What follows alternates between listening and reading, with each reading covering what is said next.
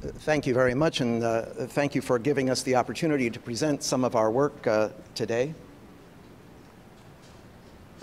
Adaptive Biotechnologies is pioneering the use of immunosequencing to facilitate immunologic discovery.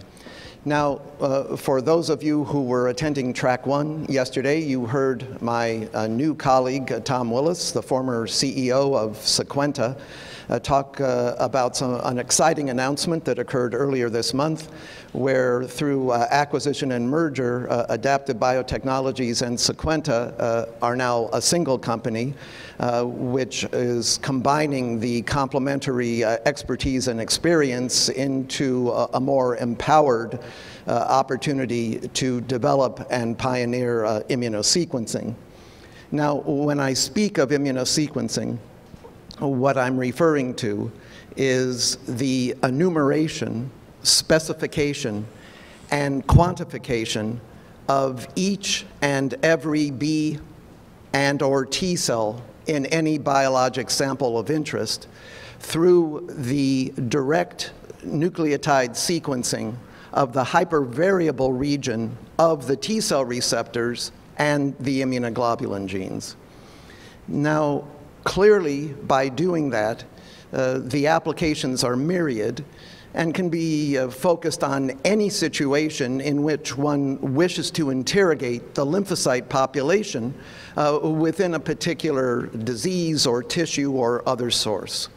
The most immediate applications, however, have come from work in hematology and oncology, specifically to date looking at immune reconstitution post-bone marrow transplant, in the study of immunotherapy, tumor infiltrating lymphocytes, of which I'll be doing some discussion today, and in monitoring the situation where one or another of those lymphocytes is malignantly transformed into a leukemia, lymphoma, or myeloma, in which case it allows for the diagnosis, but also the monitoring of those patients with regard to response to therapeutic intervention for residual disease,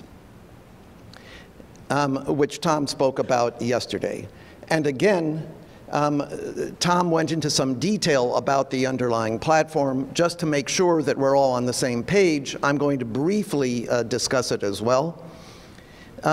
Each and every B or T cell carries within it, unlike every other cell in the body, a unique barcode, which is formed from the creation of the hypervariable or antigen binding specific site within the T cell receptors and immunoglobulins. And the way that this is created is as follows. The genes that will eventually comprise our functional immunoglobulins or T cell receptors exist within our germline DNA as a number of discrete and non-contiguous segments. There are multiple variable or V segments separated by stretches of genomic DNA from diversity or D segments, which are similarly separated by genomic DNA from joining or J segments. And as a prerequisite to the formation of a functional immunoglobulin or T cell receptor, any one of those V segments can undergo a site-specific recombination event with any one of those D segments, which has previously undergone a site-specific recombination event with one of those J segments to form a now contiguous VDJ region. And furthermore, through that breakage and rejoining event at the level of the DNA, at the time of the ligation, non-templated or N nucleotides are added, such that the region encircled there, which is the primary antigen binding site of these molecules, it becomes enormously diverse at the primary nucleotide level. It is through the development of forward primers that recognize each and every V segment for a given locus, and reverse primers that recognize each and every J segment for a given locus, that then amplify across that hypervariable nucleotide sequence, and therefore read out the unique rearrangement that has occurred within that lymphocyte, and that is carried, therefore, by all of its clonal progeny. So, having said that, obviously, again, you can use this to identify, quantify, and track a lymphocyte in any tissue of interest.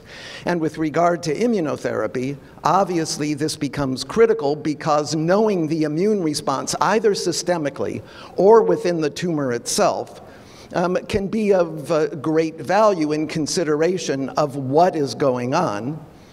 And the fundamental question then that we are beginning to explore using this technology is, how do the various different forms of immunotherapy work, whether it be the kinds of therapies that Dr. Melman just described, the vaccines or the CAR-T therapies, or these monoclonal antibodies that recognize CTLA-4 or PD-1 or PD-L1, and beyond how they work, can they be used to either predict what patients might respond or to inform as to which patients have responded?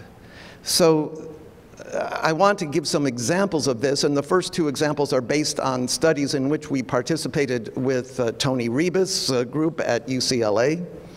And the first one was looking at that first generation of immunotherapy, the anti-CTLA-4, where we looked systemically and said, what is the effect of CTLA-4 on the circulating T-cell repertoire in these patients? And what we discovered, as shown on this slide, is that in response to CTLA-4, both the absolute number of uniquely rearranged T-cell receptor genes goes up, and the diversity index, by which I mean not just the total number, but also the distribution of those T cells also increases.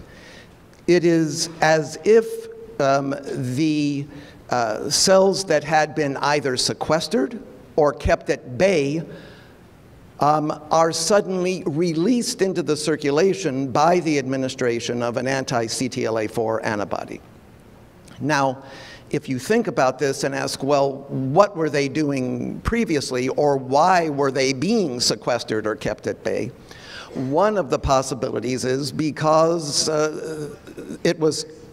were counterproductive to normal human physiology, because perhaps they recognized determinants that were self as opposed to foreign. And indeed, when you look at that, you find that this increase corresponds also to the toxicity that has been observed with the administration of an anti-CTLA-4 monoclonal antibody, namely this release from the limitation of diversification and production of a T-cell repertoire is associated with an increase in the toxicity and adverse events accompanying CTLA-4 administration, many of which are reminiscent of fundamental autoimmune disorders. In the next generation that Dr. Melman also mentioned, the anti-PD-1 or anti-PD-L1 monoclonal antibodies, there is less of an effect on the systemic circulation, but more of an effect within the tumor itself. So I'm going to describe a study that came out recently, again from the Rebus group in Nature, of this past November. But before I do, since we're going to be now looking at the primary tumor itself, one of the obvious questions is, well, if you take a biopsy of a tumor and you do T-cell repertoire analysis, how representative would just that single biopsy be of the repertoire or of the immune response within that tumor as a whole? So we have been looking at this, and one example is shown here where in collaboration with Dr. Odunsi, we basically took metastatic ovarian carcinoma samples and overlaid a grid that allowed us to sample a variety of different areas within the ovarian tumor itself, shown here in these various different squares. You've all heard about the concept of tumor heterogeneity, and obviously this was a parallel study to ask, well, what is the immune receptor heterogeneity within these metastatic lesions? So we had these different biopsy sites, and we compared each one of them to the central site there, which is designated as number 13.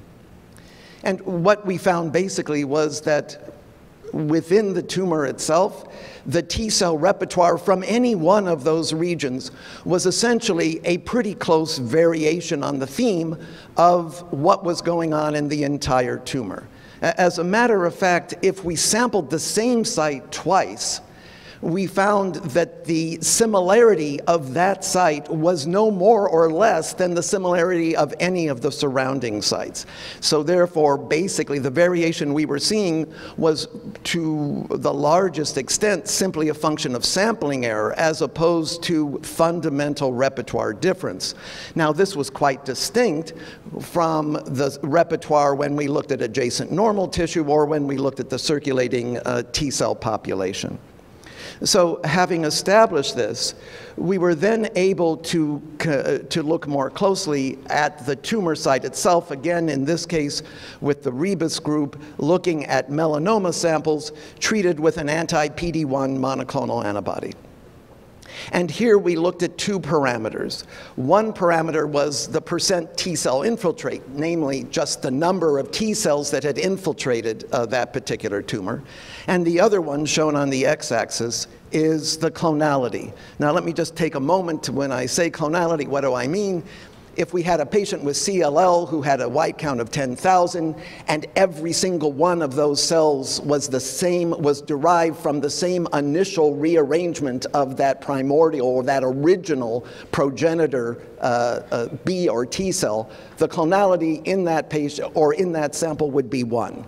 If in contrast, we had a white count of 10,000 or 10,000 T or B cells, and each and every one of them was carried a unique rearrangement, well, the clonality of that sample would approach 0. So here, what we found was that there was a correlation between the more T cells were present in these melanoma biopsies, and the more clonal they were, and response to therapy. The intersection of those two lines is where the median level of clonality and the median level of T-cell infiltrate intersect. And what you can see is that in the left lower quadrant, you find the lowest amount of clonality and the least amount of T-cell infiltrate, which correlates with the poorest prognosis or the progressors in this study. Furthermore, if you then look subsequent to the, that was prior to the delivery of the anti-PD-1, if you look following the delivery of PD-1, you find that again, those cells in the responders have been reactivated and you have actually amplified those cells that were present in the tumor and reactivated them. Again, it is as if the cells or the patients who will respond the best are those whose tumors were immunogenic, whose cells migrated into the tumor in order to fight it, but as Dr. Melman described, were somehow put to sleep, and then the anti-PD-1 therapy reawakens them. Well, what can be done for those patients in the lower left-hand quadrant who, for whatever reason, the cells were not immunogenic and who never actually mounted a T-cell, a more clonal T-cell infiltration in order to combat the cancer? Well, there's some evidence that you can increase the immunogenicity of a tumor, and in work done by Jennifer Wargo, she was able to demonstrate, from MD Anderson, she was able to demonstrate that, that giving a BRAF inhibitor caused a unmasking of the immunogenicity of the melanoma, and because of that, an increase in the clonality and the T-cell infiltration. Well, these are the kinds of studies that have obviously generated a great deal of interest, not just at Adaptive itself, but also with our academic and pharma partners. And we are committed to continue the exploration of the use of immunosequencing and T-cell receptor profiling in order to try and harness and better understand the rudiments and the necessities of response to this form of therapy. Thank you very much.